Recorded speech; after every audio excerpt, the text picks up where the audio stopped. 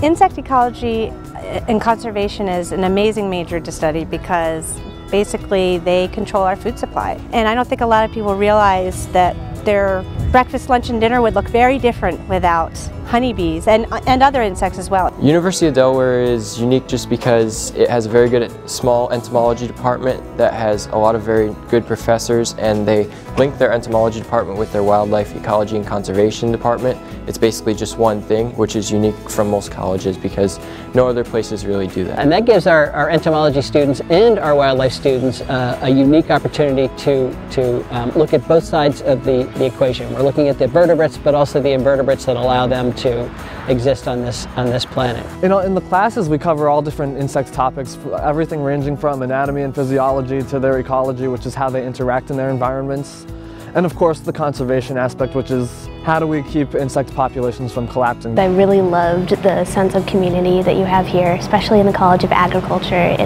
You get the feel of a big college, but then you also get a smaller, very close, tight-knit community within the College of Agriculture, and I really loved that. The coursework is so immersive, and there are so many different avenues and directions you could take it in. My favorite part of the insect ecology program is all the hands-on experience we have.